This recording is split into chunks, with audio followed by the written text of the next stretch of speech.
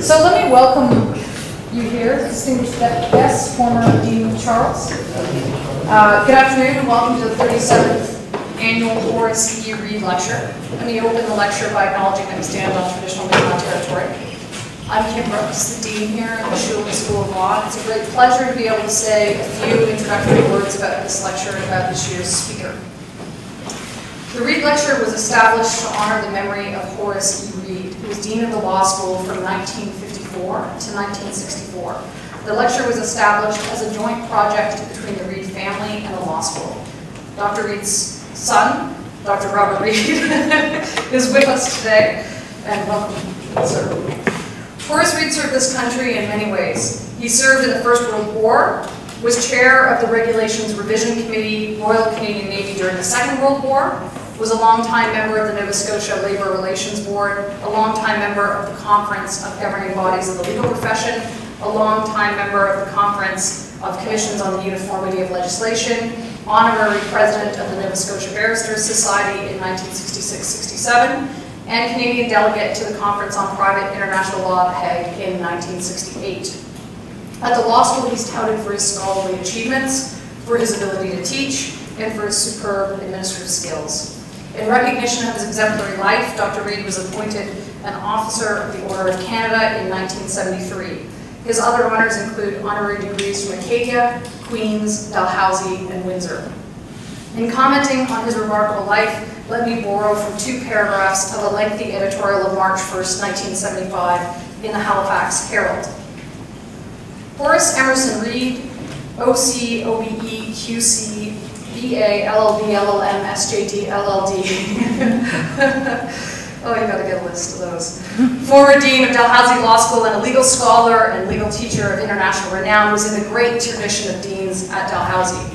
In many respects, he exceeded the talent and distinction of his predecessors. Horace Read taught law, certainly with all the authority of a profound and mature scholar of international renown, but he also brought to his teaching the benevolence and humanity which were among his most admirable qualities. Kindly and affable, readily available to students and colleagues alike, by whom he was held with great respect and affection, he presided as dean over a lengthy period of unparalleled expansion and the development of the faculty of law, and marked it firmly with his personal philosophy and objectives. Welcome to the Read Lecture. This year's Read Lecture, The Utility of Law and Literature to Legal Education, will be given by Professor Melanie Williams from the University of Exeter School of Law. Professor Williams read law at Cambridge. She has a postgraduate certificate in education and a master's in English literature. She's a fellow of the Higher Education Academy. Professor Williams has a long list of publications, including among them 2 books, Secrets and Laws, Essays in Law, Life, and Literature, and Empty Justice, 100 Years of Law, Literature, and Philosophy, Existential Feminist and Normative Perspectives in Literary Jurisprudence. She has a long list of articles and book chapters to her name, most of which draw on her interest in the use of language and literary devices in law, and that draw on her insights and the insights that interdisciplinary studies generally can offer. With that too brief introduction, let me turn the podium to Professor Williams. Please enjoy. Thank you very much. Thank you. Thank you very much. I want to, first of all, thank you all very much for inviting me here today. Thank you to Dean Brooks and to the Read family and to Schulich, all at Schulich and Dalhousie. I realise that being invited to give the Horace E Read Memorial Lecture is a real honour. He was clearly an inspiring man with a wide array of interests and a range of topics from law reform to conflict of laws, labour law and legal education. So I've been asked to speak to one of those interests, and given my love of law and literature, I thought maybe legal education was a clear connect. So I'm going to explain to you a little bit about how I understand law and literature, and I'm drawing quite a lot on my own work, I have to say, rather than anybody else's. I teach a course in law and literature at Exeter University. There's only about 5 law and literature courses in the UK, to my knowledge, at different law schools, and I think ours is the biggest, the most successful. I've spoken to other law and literature teachers elsewhere. I may be wrong, but we have around about 120 students out of We have a student body of about 1,000 students in our law school, so it's not a big law school, it's not huge. We have an intake of around about 300 undergraduates per year, and we had 120 take law and literature last year, which is good for an optional subject. And I've been encouraged to expand the course, which I'm going to do, and I might have a chance to tell you a little bit about that. So, just to explain a little bit to you then about the field of law and literature, you'll see in a lot of texts about it that some commentators suggest that the field is best understood as splitting into two distinct approaches: law in literature and the law as literature. And I've said there, I don't want to keep reading you the text, but you can see for yourself in this slide, legal writings, as we all know, can be read as literature. Legal writing is a rich source of linguistic creativity, and you can see law itself as a source of literature. And so that's true. And it's also true that a lot of law and literature writing is about the law in literature. So people tend to ask me whether I've written about Dickens' Bleak House or Dostoevsky's Crime and Punishment. There are certain sort of flashpoint topics that people associate with law and literature. And it's true that those things are there. But this is limiting, because there's a danger, and this is a warning to anyone who wants to undertake law and literature research. There's a danger that if you pick a text which is overtly a law and literature text, that has an overt legal subject in it, like the Court of Chancery in Bleak House, for example, you run the risk of simply describing rather than analysing and critiquing the content of that text. So you're sort of mirroring in some way rather than digging. And in my experience, it's much more helpful to look for the potential for triangulation by letting the text speak to you. I have to say that most of my law and literature work has sprung from a very, very powerful and passionate love of literature that I have. I mean, good literature, when it gets you, you know, it's visceral. A great poem or a great text absolutely grabs you with a truth that you probably can't find anywhere else, and you might not find it in a legal text ever at all.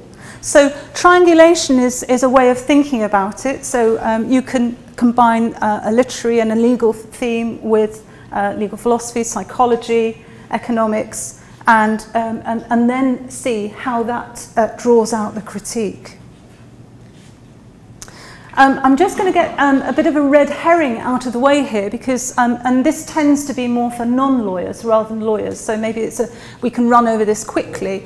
But people sometimes say, oh, law and literature, that's thinking about legal fictions then. And I'm sure you'll all appreciate that it's not about that at all.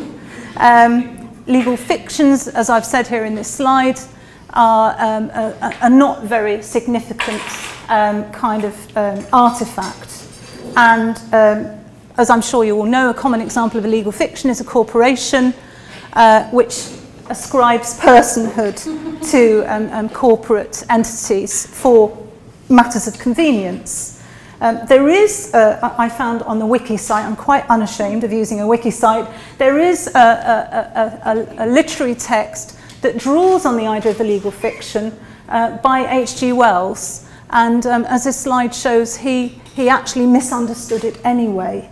So he has this scenario where Peter's parents die in a sailing accident. As it's not known which parent dies first, a legal fiction is applied maintaining that the husband, being a man and therefore stronger, lived longer. This results in the father's will determining Peter's legal guardian. However, later in the novel, a witness to the accident declares seeing the mother drowned first, and so the legal fiction is overturned and the mother's will is followed, providing Peter with a new legal guardian. But actually, English law presumes that the older person died first anyway, so it's completely based on the wrong kind of assumption about what the legal fiction was. But I thought I'd better just get that out of the way. That's not what we're talking about. So for me then, the relevance of fiction in doctrinal law is not so much in relation to the idea of legal fictions, but it's related to a fact not very well acknowledged in law at all. If you think about how we use the doctrine of precedent, how we use a line of cases to make associations and create a narrative of coherence. And we often talk about law as having a kind of forensic, scientific capability. And actually the word narrative is a dirty word really to lawyers. It sounds way too arty and vague. So you don't hear judges talking about the narrative very much, not in that sense. And when you think about what happens with the doctrine of precedent, it's often quite a crude and primitive process to draw together those precedents in that way. Another reason why I think there's a good connect between law and literature is because law often constructs an ideal subject, talks about the reasonable man or the characteristics of the legal person, for example, and makes demands on the legal subject as a result of that construction. But there's a nice quote here from a writer, Stanovsky, talking about Freud, who said that the ethical demands made by society on the individual seem to have little regard for whether it's possible for people to obey them. And I think that's a really profound insight about what we do to people in the law. We impose upon them a model of humanity that it's very, very difficult sometimes to live up to. And we may do that for pragmatic reasons, but the fact is, if in a deep sense of deep truth, that's making a demand greater than an ordinary fragile human being can meet, then that's clearly problematic from a moral point of view. I've referenced here an article I wrote about this a couple of years ago called "The Normal Man Hardly Exists," where I looked at the constructions of the human being, the legal subject, in cases and in popular culture as well, and in literature, but mostly looking at the way the normal man is construed through psychiatry, psychology and psychoanalysis, which is very interesting because there's a kind of hierarchy of professions there. Clearly the law is very ready to acknowledge the authority of a psychiatrist, but not quite so confident of a psychologist, and for some good reasons very wary of psychoanalysis. But there are great insights there that demonstrate the fragility of the human subject. So the ideal subject and the actual factual subject, there can be quite a mismatch there. And the quote, by the way, "The normal man hardly exists," is from Dostoevsky's Crime and Punishment. It's the doctor at the end of the novel who is making a comment about, again, something very profound for us as lawyers, the fact that normality is actually rare. So it turns on its head the kind of statistical associations we have with normality and peripheral behaviours. Here's another source that I've come across in my readings as well that helps to demonstrate why there's a connection between law and narratives and fictions. This is actually a quote from a wonderful writer called Abby Stein, who is a psychotherapist working with convicted offenders. And she talks about the difficulties of pinning down factual accounts, the accounts that the law claims it can capture in legal cases. I've referenced there the Saatchi case. I don't know if you followed the Charles Saatchi case a few months ago, where he grabbed hold of our rather beautiful television chef's face, Nigella Lawson, and stuck his finger up her nose and then put his hands around her throat in a public restaurant in London. And he claimed that he put a construction on that was sort of very dismissive, and you know, it wasn't a problem at all. That's just the way they playfully behaved to one another. But it was a very shocking piece of film and photography, actually. So just referencing the fact that when you talk about factual accounts, you can have multiple accounts, as we all know as lawyers, and feeding into that, the way people reconstruct their narrative accounts of their own behaviour is often wildly at variance with what logic tells you about those circumstances. So when Stein, the psychotherapist working with convicted offenders, makes this comment, she's recognising that people construct masks which they believe in. I mean, we construct selves all the time. We construct selves that we feel are acceptable to our inner identity and to our public identity. And then we will often have to make those marry up and alter our understanding of events and our actions particularly, because it's actions that in the end matter to the law more than anything, which are wildly at variance. And one of the points she makes too about these confabulating behaviours in offenders is that they are often meeting the gap between their vision of themselves and their actions, when their actions have often resulted from a limited vocabulary and a limited education. So the idea is that when you've had a disadvantaged background, you may well act improperly, act impulsively, aggressively, and so on, because you simply don't have the words to find your way out of that situation and to reason your way out. So some very interesting thoughts there on relationships with fiction from psychoanalysis as well. But going back to literature, you can think about reconstructive and deconstructive accounts of facts, and looking at literature can help you towards thinking how that might be done. I've referenced in this slide here the 3 trial narratives example, which I might have a chance to tell you about later, but I've written in the past about a text that we're going to be looking at in a minute, Test of the D'Urbervilles and Test of the D'Urbervilles by Thomas Hardy. And I looked at Test of the D'Urbervilles and the law of provocation, relating her story to the doctrine of provocation in the law of homicide and the law of murder. And in order to understand that, I mapped 3 different trial narratives onto her story. So one would have mapped what we would have known that classical doctrine would have made of her facts. The second trial narrative mapped onto her facts what our modern, sort of contemporary doctrine would have made of her facts. And then the third trial narrative allowed Hardy's narrative to dictate. I mean, I used myself as his kind of amanuensis, allowing him to dictate what he was trying to tell us about the situation of someone so positioned and how we might reconstruct the narrative, the legal narrative of the doctrine from that point of view. We might be able to catch up on that later. There's been writing too in Canada. There's a very good journal of comparative disciplines of literature called Mosaic, which some of you may be aware of. I think it's based in Winnipeg.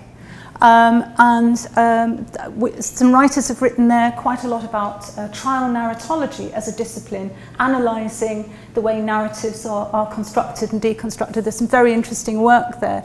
The way advocates create kernel and satellite accounts of the same facts, which are, of course, dramatically divergent. And the way they also manage chronologies in presenting cases at trial. So you will foreground certain facts, but you'll also slow down your account of the facts if you want to foreground it. And if you want to background it, if you're the defence lawyer and want to make less of that shooting incident, you'll speed it up. So there's some very interesting work done on the narrative aspect of this. My experience of teaching law and literature to students and of reading and thinking about it myself is that law and literature studies brings the actuality of doctrinal formulae and of their impact to life more effectively than case law. As we all know as lawyers, what tends to happen is that case law cleanses, kind of anaesthetizes us from the essential drama and emotive elements, and sometimes a deep truth about the facts of the case. I've mentioned Ed Dworkin's chain novel because, of course, his model of law as integrity suggests that the doctrine of precedent is like the building of a chain novel, with people handing on very faithfully their account of how to read these certain sets of facts onto the next chapter writer, and that's how precedents are built. I would suggest to you the problem with that, as we know, law sometimes gets stuck in an account of how it understands a certain human behaviour. It can get stuck for generations, in fact, to the detriment of the legal subject. And so it's not so much, in fact, a genre. I should have said a subgenre. You know, you can get stuck in a certain subgenre of artistic development, and then it takes a revolution to break out of that. So that's another thought to bear in mind about it. I thought I'd just tell you a little bit about the course I teach in law and literature, in case anyone here is interested in ever teaching it or thinking about how to teach it. And I've actually been invited to a couple of other universities recently to spill the beans about how I teach it. Universities in the UK who are looking to broaden their market, I think, and get in more students from other disciplines. So I'm not proud. I'm happy to sort of flog it on to whoever's interested in hearing about it. So I've based the course. I've actually got a new younger colleague coming in now and teaching it with me, but for years I've been teaching it on my own. And we start with the children's book Where the Wild Things Are, which I show on the big screen. You know, there's wonderful big illustrations by Maurice Sendak, and kind of almost tell the students to put their thumbs in and settle down and let me read to them.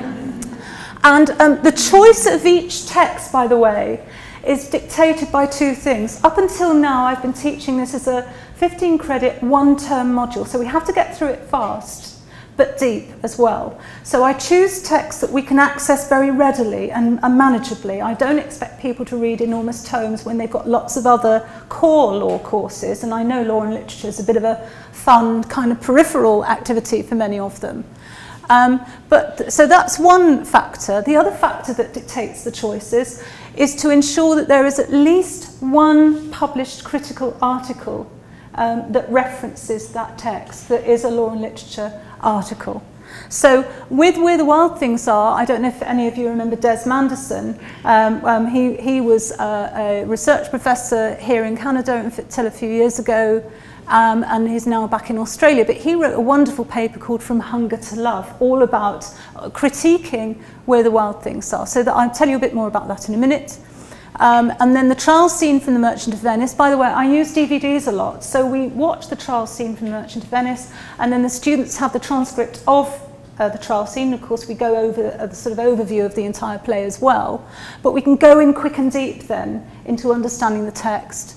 And the article on that is by Stephen Cohen, The Quality of Mercy. That's another article that was in Mosaic from Canada that I came across years ago. Very powerful article. Howard's End by E.M. Forster, and I've written about that, Only Connect. Tessa de D'Urberville's Thomas Hardy. I've got 2 publications on that. And The Reader by Bernard Schlink. I don't know if any of you remember seeing the film of that, but it's also an easy read. And there's several articles on that. It evoked a lot of passionate debate amongst academics, and I've written about The Reader and Moral Luck on that. So that allows us then to cover a lot of philosophical themes, as well as looking at the texts. We can think about the philosophical themes that they implicate. So with the Maurice Sendak, we look at legal philosophy and doctrinal themes generally, such as positivism and natural law, and particularly the idea of socialization to law. Because actually what Manderson is doing in his article is demonstrating that children have to be socialized to law in a way that they can identify with, and it really engages with the difference between positivist accounts of law, the Hartian account, and a natural law account. With Howard's End, we look at economic history. Oh, sorry, no, we do look at that with Howard's End, but with The Merchant of Venice, of course, we're looking at economic history and the difference between common law and equity. And Stephen Cohen's article on that is absolutely fascinating, because he's a legal historian and he's drawing out how the history of common law and equity is very much dependent on the growth of the merchant classes and the kind of fabulous ideological power battle they then engage with against the sovereign, and how the sovereign has to bow in the end to the merchant classes' growing power because he's got an interest in the taxation that they can raise through their new commercial success. So there's a very interesting take on the growth of common law there. It takes you right into contract law and all the different debates about the virtue of money and so on. With Howard's End, again, we look at economic matters, but essentially distributive justice, the Rawls and Nozick kind of debate. With Test of the D'Urbervilles, as we'll see in a minute, we look at doctrinal constructions of rape and murder.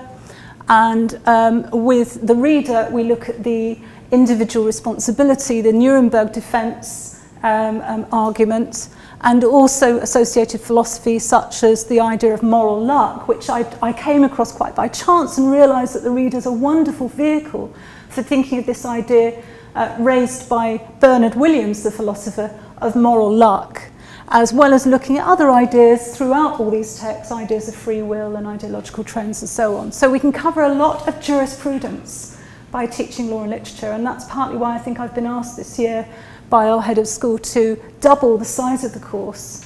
It's popular, the students love it, and it's a great way to deliver jurisprudence, actually.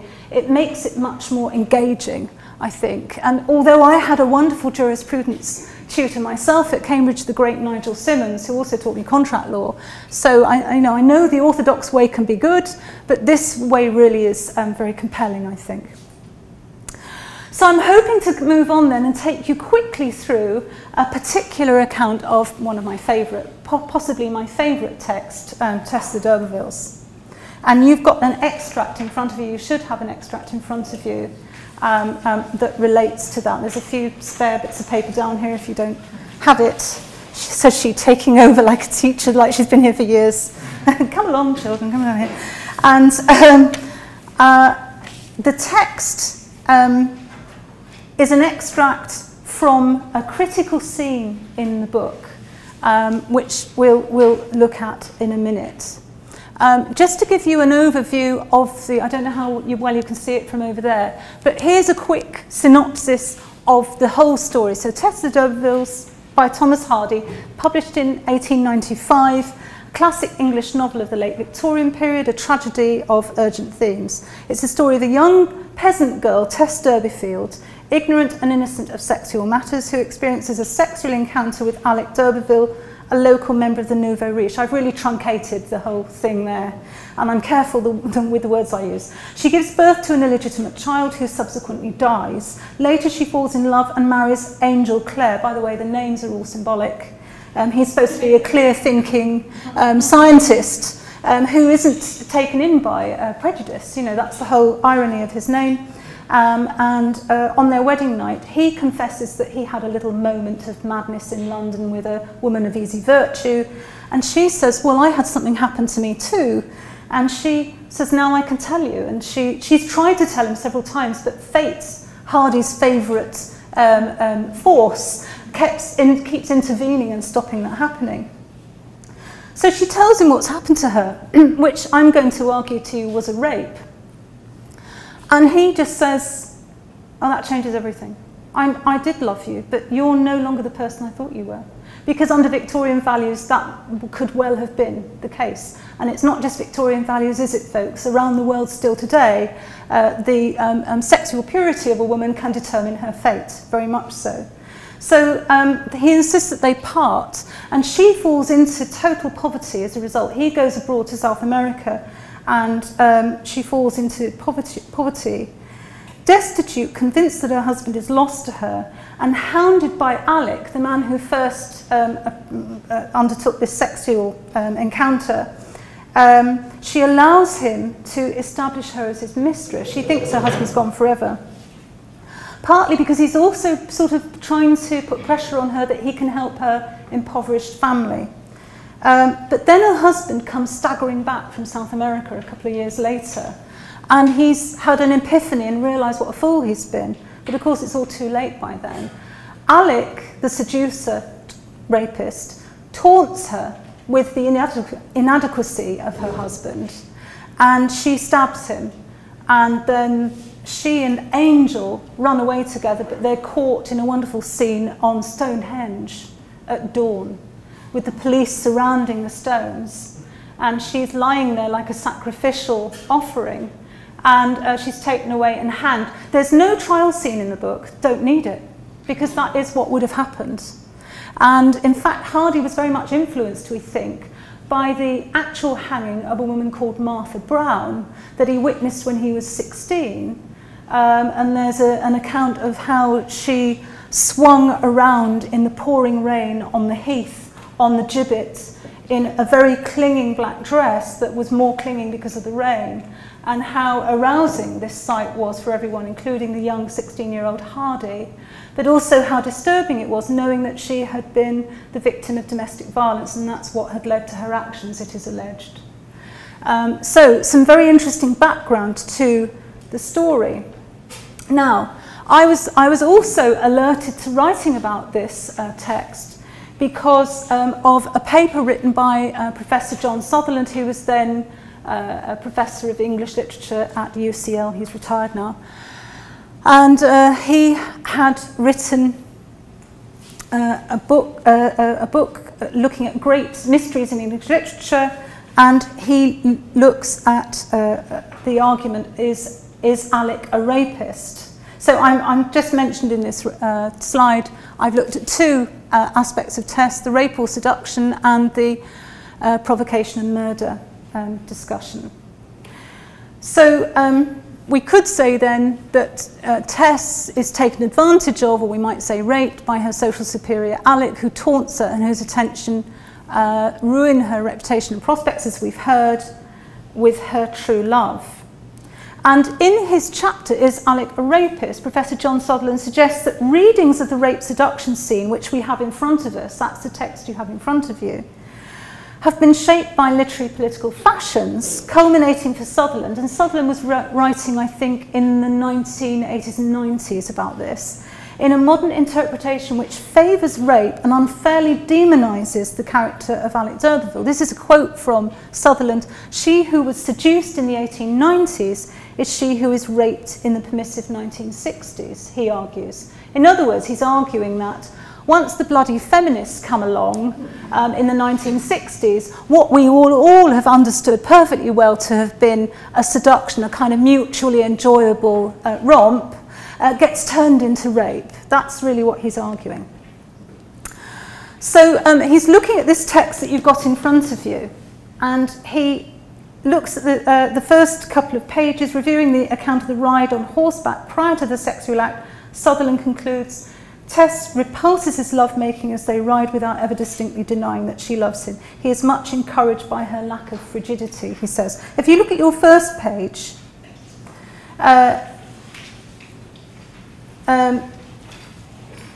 I'm sure I'm much obliged to you, and are you? She did not reply. Tess, why do you always dislike my kissing you? I suppose because I don't love you. And this is a peasant girl, and he is her employer and her social superior at the time. So it's very difficult for her to say things outright. You are quite sure I'm angry with you sometimes. I half feared as much. Nevertheless, he did not object to that confession. He knew that anything was better than frigidity. So this is what Sutherland is referring to, but Sutherland's referencing of it is very twisted when you look at the whole context.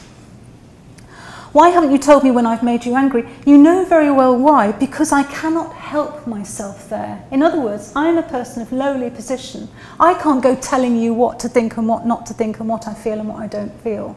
So Hardy, as you saw from the slide with the picture of the front cover of the original text, Hardy entitled his book, Tess of the d'Urbervilles, A Pure Woman. He subtitled it A Pure Woman for a very particular reason. He wants to tell you a story of a woman who is trapped by her gender, by her social position, in a way that is absolutely impossible to escape. And even though she would be regarded as society as impure, having suffered the sexual encounter, and later, having engaged in a killing, he describes her as a pure woman because he's trying to convey a very profound account of how a person can be a good person and get caught up in a concatenation of events that are completely out of their power. So this is the power of this kind of text. And actually, I'll have to leave you to read, because we haven't got much time, but I'll have to leave you to read those other pages. But if you turn to the very last page. So he's deliberately taken them into a wood in the night where they're lost, because he hasn't maybe planned it, but he's half thought this could be fun to get us both lost and see what happens. And she gets in a panic, and he then says, well, look, I'll find out where we are and I'll come back and sort it out. And he leaves her lying in the leaves in the dark, and she falls into a deep sleep. If you see Tess, said d'Urberville, there was no answer. The obscurity was now so great that he could see absolutely nothing but a pale nebulousness at his feet, which represented the white muslin figure he had left upon the dead leaves. Everything else was blackness alike. D'Urberville stooped and heard a gentle, regular breathing. He knelt and bent lower till her breath warmed his face, and in a moment his cheek was in contact with hers. She was sleeping soundly, and upon her eyelashes there lingered tears. Darkness and silence ruled everywhere around. Above them rose the primeval yews and oaks of the chase, in which there poised gentle roosting birds in their last nap. I mean, wonderful literature, if nothing else. And about them stole the hopping rabbits and hares. But, might some say, where was Tess's guardian angel? Where was the providence of her simple faith? Perhaps like that other god of whom the ironical Tishbite spoke, he was talking, or he was pursuing, or he was in a journey, or he was sleeping and not to be awake. Do you see how ironical Hardy is towards the idea of an omnipotent power that is supposed to protect us? Why it was that upon this beautiful feminine tissue, sensitive as gossamer and practically blank as snow as yet, there should have been traced such a coarse passion as it was doomed to receive. Why so often the coarse appropriates the finer thus, the wrong man, the woman, the wrong woman, the man. Many thousand years of analytical philosophy have failed to explain to our sense of order. Hardy was virtually self-educated, by the way. Doubtless some of Tess d'Urberville's mailed ancestors, rollicking home from a fray, had dealt the same measure even more ruthlessly towards peasant girls of their time. But though to visit the sins of the fathers upon the children may be a morality good enough for divinities, it is scorned by average human nature, and it therefore does not mend the matter. As Tess's own people down in those retreats are never tired of saying amongst each other in their fatalistic way, it was to be. There lay the pity of it. An immeasurable social chasm was to divide our heroine's personality thereafter from that previous self as hers, who stepped from her mother's door to try her fortune at Tranchard Poultry Farm. So, looking at that text, Sutherland, sorry, I'm jumping forward. We've gone past this bit now, showing that Tess doesn't love him.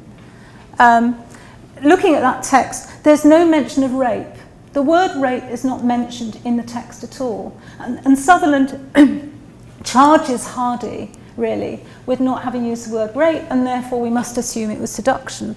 But the argument really is that rape was pretty unsayable in those times. There are textual indications actually in the book to the idea of sexual ignorance. So Tess makes it clear that she didn't really understand what was happening to her until it was too late. And also the fact that she was sleeping soundly, we're told, and then kind of this encounter happens. And the whole argument, mainly Sutherland's argument, that a seduction turns into a rape, the linguistic manipulation, made me look back at the case law. There's plenty of case law from the Victorian period of women who were sexually ignorant and didn't know what was happening to them. There was a case, Williams, where a doctor told his female patient, young female patient, that he was performing a surgical operation on her when it was actually intercourse, and she didn't know the difference. There was another case where a singing master told a young singing pupil that he was performing an operation on her to improve her singing voice. Oh! And there's case law concerning rape while the subject is asleep, going right up to modern times, actually. I mean, there's American and British and other case law demonstrating that some people do sleep very soundly and they only wake up when halfway through something is happening to them. We once had a babysitter like that. We couldn't wake her up to save her life. No. We came home, though, and we had to virtually carry her home, didn't we? We didn't use her again. The house could have been burning down. She wouldn't have noticed. But so there you are. It's a nice demonstration, this, I think, of how you can critique a text. And it takes you back to thinking about the constructions, the linguistic constructions, the linguistic history. As I've mentioned here, not only was the word rape difficult to say, but also it was pretty impossible for women to raise as well.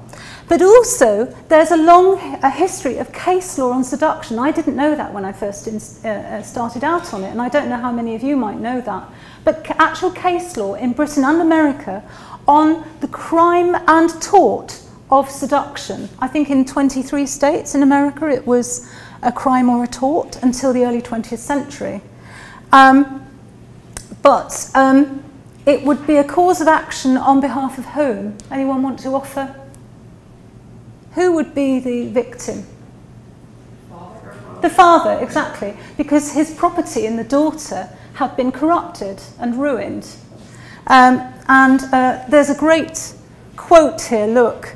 In an American case, Went and Lentz, an action for seduction, defendant had sexual relations with the plaintiff's previously chaste 15-year-old daughter, and it resulted in her becoming incorrigible. She was committed to a home, which is funny until you realise that scores of women in Britain and in America were committed to mental homes fairly permanently. I mean, I can remember cases I heard about in the 1970s of women who were old women who'd been committed to mental homes in the 1920s and 30s because they were thought to be moral reprobates as a result of losing their virginity before marriage. But look at the wording. I just love the wording of this account. The defendant's unauthorised interference with the plaintiff's interest was not negligent but intentional, and it's commonly recognised both by the law and by public opinion that the risk even of exceedingly unlikely consequences of an unauthorised and intentional interference should fall on the perpetrator rather than the sufferer. If A tramples the valuable plants in B's garden, it is no defence that he reasonably mistook them for weeds. That's the girl, in case you hadn't noticed. She's the weed who he mistook for a flower for a moment there. So it beautifully, actually there's some other wonderful case law on this sort of point that we haven't got time to go into now. But again, it shows you how you can link up the law and literature and legal history and bring new insights into the matter. We're getting short of time. So arguably then, Sutherland is simply unwittingly replicating the very prejudices that we're trying to move away from. And using this opposition of the idea of rape and seduction linguistically is completely misleading when you look at the actual facts of what happens. But it's a way of marginalising complainants, and it's a common ploy used by defence counsel. Canadian Criminal Code, of course, it's very relevant to your code because you got rid of the word rape some years ago, and this is causing trouble. I did a little bit of looking on the net before I came, and it's still causing difficulty because by getting rid of the term, which I'm sure you did for the best possible reasons to try to get over the taboo of the word, and assist complainants, you've actually got a reduction in successful charges at that level. So look, 98% of charges accounts for the least severe form of sexual assault charge being brought. So, you know, it's played into the hands of the opposition, apparently. I'll let you look more into that. I've got a reference if you want it. And here's an article from just a few weeks ago in the Toronto Sun. Perhaps not the best source, I don't know, but long-time criminal lawyer Gary Barnes remembers the day before the rape charge was replaced by sexual assault, and you know, he argues that there are benefits as well as disbenefits, but there are others lobbying for the word to be brought back in Canada, and it's all about the power of the word, isn't it? It's all about the taboos, and a good advocate needs to understand those things. And I would argue to you that law and literature is a fabulous way to arouse people's sensitivities to the linguistic nuances as well as the philosophical nuances of words and concepts in law. There are complex linguistic and semiotic and cultural prejudices underpinning many crimes. And there you are, little homily there about the Canadian notion of assault to end on that point. Now, we're not going to have time to look at Tess and provocation and murder, I don't think. But I do make a connection in my writing about Tess and provocation and murder, if you're interested, with a very famous English law case of Kiranjit Ahluwalia, who was sentenced and convicted of murder initially after she killed her abusive husband. And those of you who are familiar with the problems with provocation law from a feminist perspective particularly will know that the problem with the doctrine around the world really, and especially in Anglo-American law, has been the artificial grafting of a masculine paradigm onto the feminine victim turned perpetrator, which she can't live up to because women don't act in hot blood. They have to wait because they're usually smaller and weaker than the man. They often have to wait until he's asleep before they act. They're often in a very disturbed state of mind anyway, and the classical doctrine of provocation doesn't map well onto those sorts of circumstances. Hardy understood that. I'm just trying to jump forward. Sorry, we haven't got... He understood about dissociative mental states. Look, Angel had a vague consciousness of one thing, that it was not clear to him till later, that his original Tess had spiritually ceased to recognise the body before him as hers, her own body, allowing it to drift like a corpse upon the current in a direction dissociated from its living will. That's a quote from Tess. Here's a quote from Ahluwalia. Other neighbours rushed to the house. This is after she set fire to her husband, and she's in the burning house with her child inside the house. They found the door locked and saw the appellant standing at a ground floor window clutching her son, just staring and looking calm. They shouted to her to get out of the house. She opened a window and said, "I am waiting for my husband," and closed the window again. She was prevailed upon to hand the child out and later emerged herself. She stood staring at the window with a glazed expression.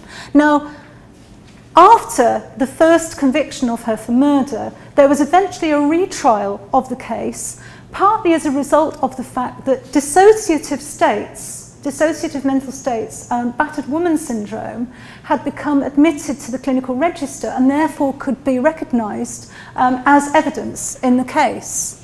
So Hardy had kind of anticipated that concept and that linguistic association almost exactly 100 years before, which I think is pretty remarkable, really. And I see there's a slide there that explains the problems we're still having with that law, although we've tried to reform it in England and Wales. And I understand that you've got difficulties in the US, Canada and Australia with the same issue as well. So I'm speeding up because we're running out of time, but I just wanted to make the point really, associating things with the Canadian law, that visionary writers, you know, they're not just English, they're not just American, they're Canadian as well. And as you know, you've got great writers, Alice Munro, Margaret Atwood, who managed to communicate otherwise unsayable gender and social territories. And I've been drawn, not just because of coming here, but because of another thing that happened recently, into looking at First Nation writers, such as Eden Robinson. Has anybody read any Eden Robinson? powerful stuff right in your face. I love her. She's great.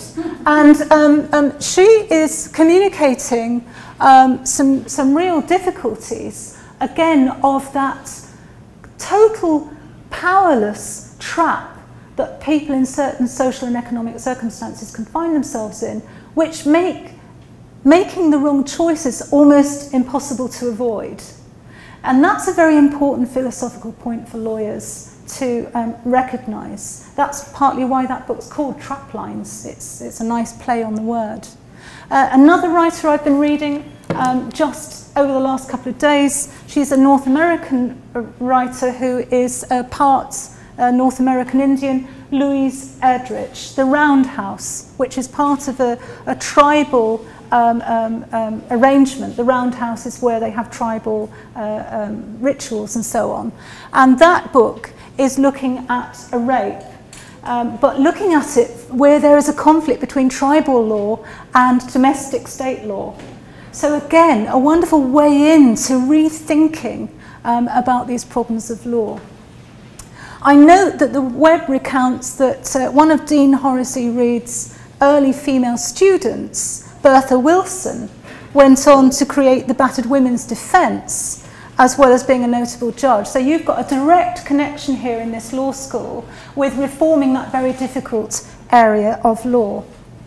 So the main point I want to make to you then is the value of law and literature, I believe, is it allows you to engage with philosophical issues that jurisprudence may make rather abstract and removed from the direct understanding of how those ideas engage with real lives. It helps you reconnect those things.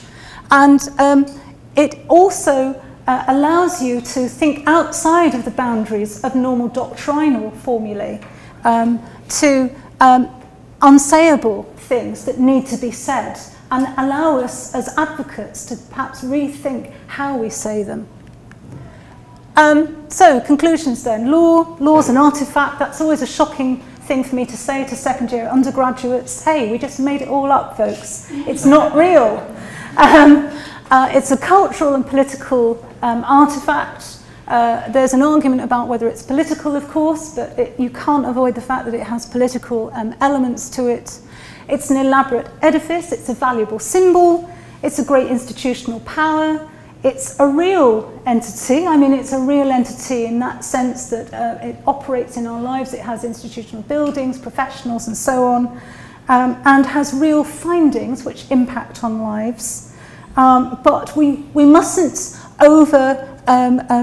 over-worship it, because it is our creature, after all, for us to change.